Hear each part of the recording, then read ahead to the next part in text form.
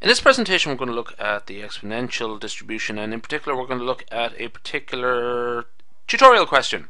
So this question is, a particular brand of hard disks is designed to last an average of 2 years. And assume that the lifetimes, which we're going to denote capital T, although sometimes I have a bad habit of using capital X, just watch out for that. Capital T is how I'm supposed to write it. And that's the lifetime. So if a disk lasts, let's say 2 years, capital T is equal to 2. Okay. We would specify it as follows. T is distributed according to the exponential distribution with a rate parameter lambda. And this is what we're interested in first off. So the first question here is, what is the value of lambda? What is the rate parameter? Okay. Now this is relating to the exponential mean, which we're going to denote as mu. Okay. That's how long we expect our disks to last on average.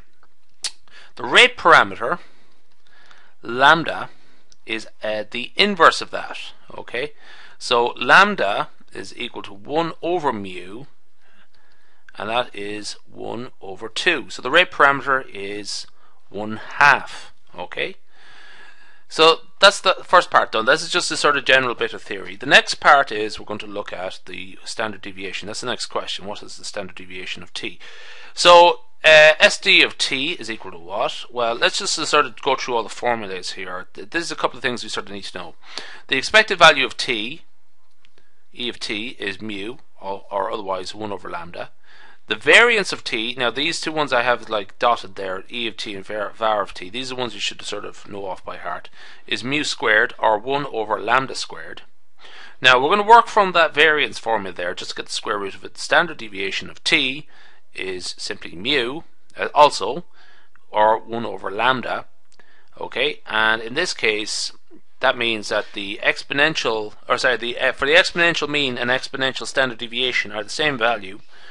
So again, the standard deviation of t is 2. Okay, now the cumulative distribution function is what we're interested in now. So what we're going to do is some formulas. So we would denote it as, I'm dealing in terms of capital T, so I have a little subscript capital T there. And what we're interested in here, this sort of stuff here tends to be given at the back of the exam paper, these formulas. Now just as a remark, I am using capital T to denote lifetimes, whereas in some books you might have it as capital X. Okay, so I'm just using capital T this time.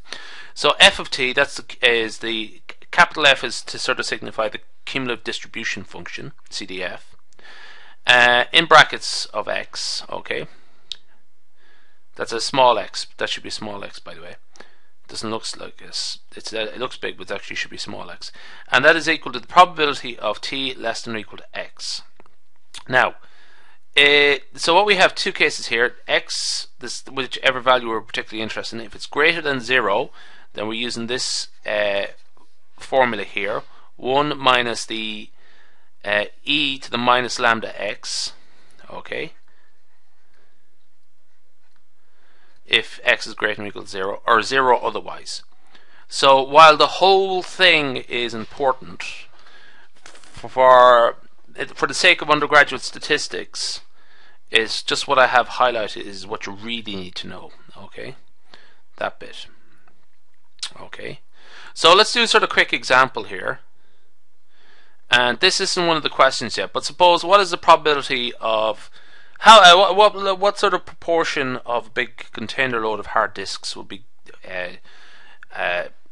no use after 2 years? Okay, so what's the probability? What's the probability of lifetime of a hard disk not exceeding 2 or less than or equal to 2? So probability capital P, probability of t less than or equal to 2.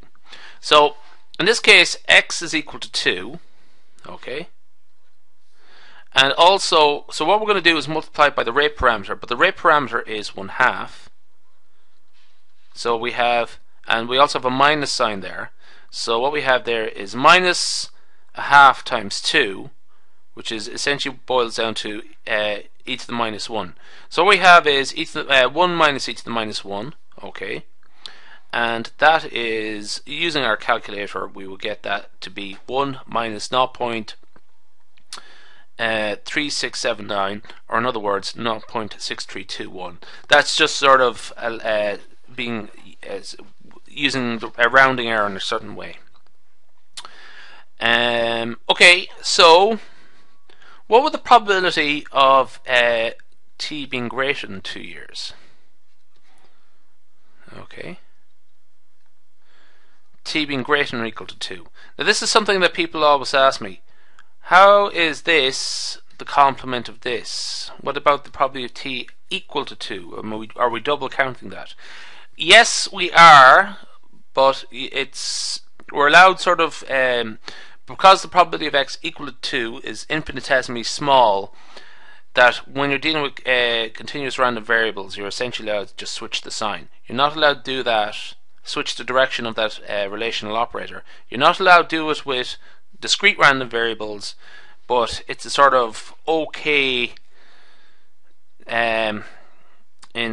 it's sort of acceptable when you're talking about continuous random variables.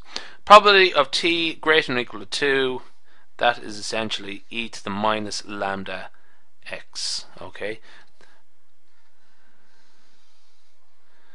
and in that case the answer would be 0.3679, just what we have there. Okay, now let's get into some questions here, and there is my first sort of breakdown. So what we're interested in is calculate the probability of t greater than or equal to 1. So it's not even the wrong way. So probability of t greater than or equal to 1. Well, that is probability of t greater than or equal to 1. That is the exponential of minus x times 1, or minus lambda times 1. Okay, and that is the e to the minus 1/2 times 1, so it's e to the minus 1/2. Little bit of calculator work.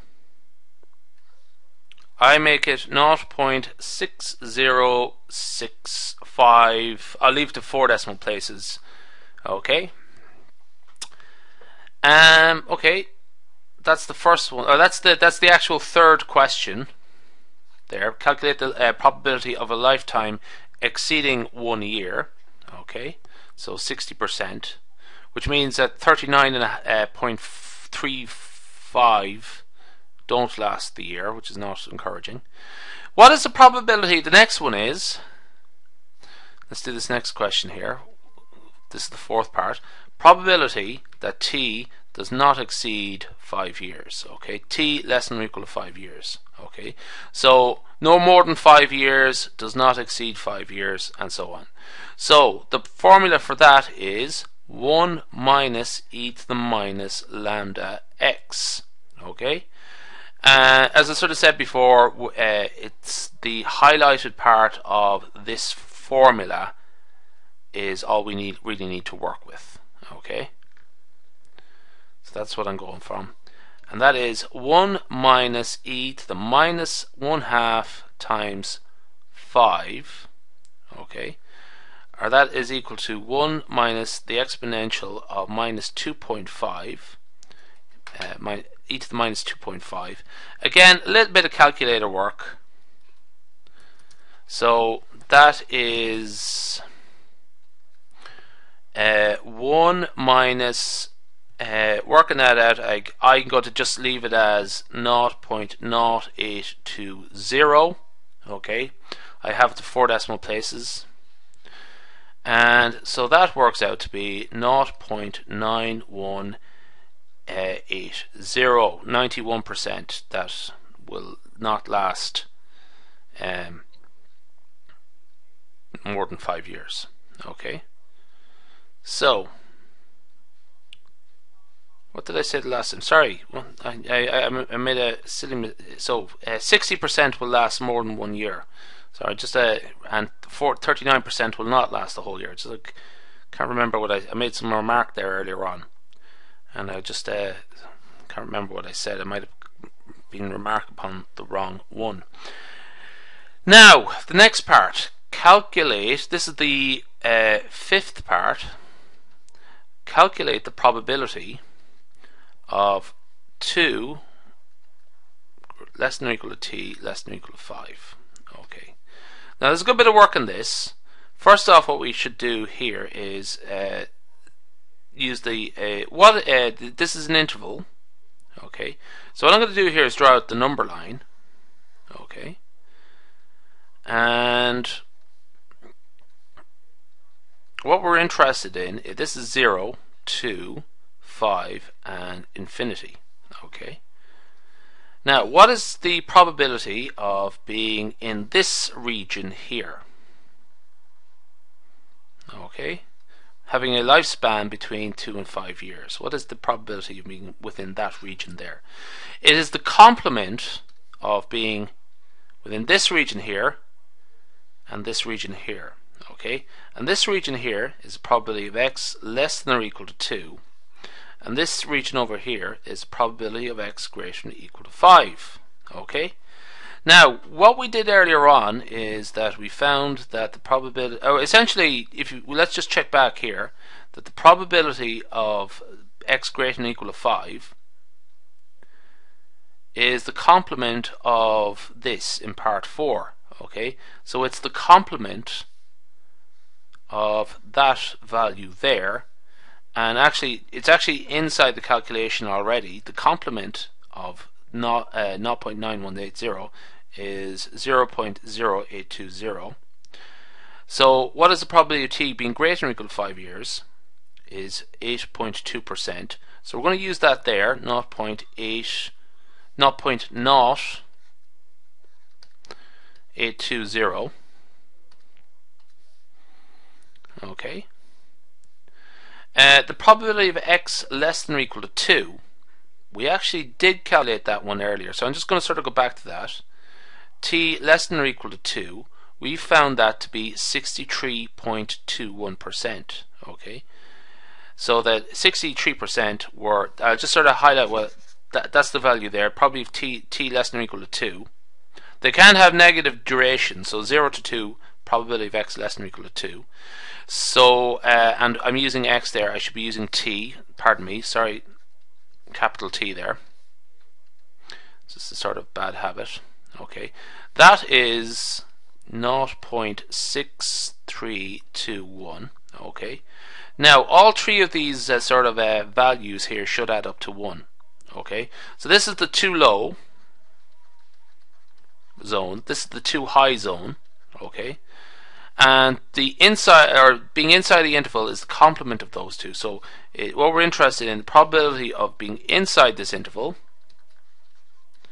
is 1 minus the probability of being outside the interval, and that is 1 minus the probability of being too low plus the probability of being too high, and that is equal to 1 minus 0.6321 plus 0.0820. Okay, so all we have to do now is a little bit of calculator work. So let's make a bit of space there. So there we have it. And that is 1 minus, I'm just going to sort of stick with the numbers I have there. You can actually might sort of, if you're doing this in the calculator, you might get slightly different numbers, 0.7141, or in other words 0.2859. Okay, so that is the most of this tutorial question done, but there's actually a little bit left, but this video is getting a little bit long, so I'm just going to sort of cut it there. Okay.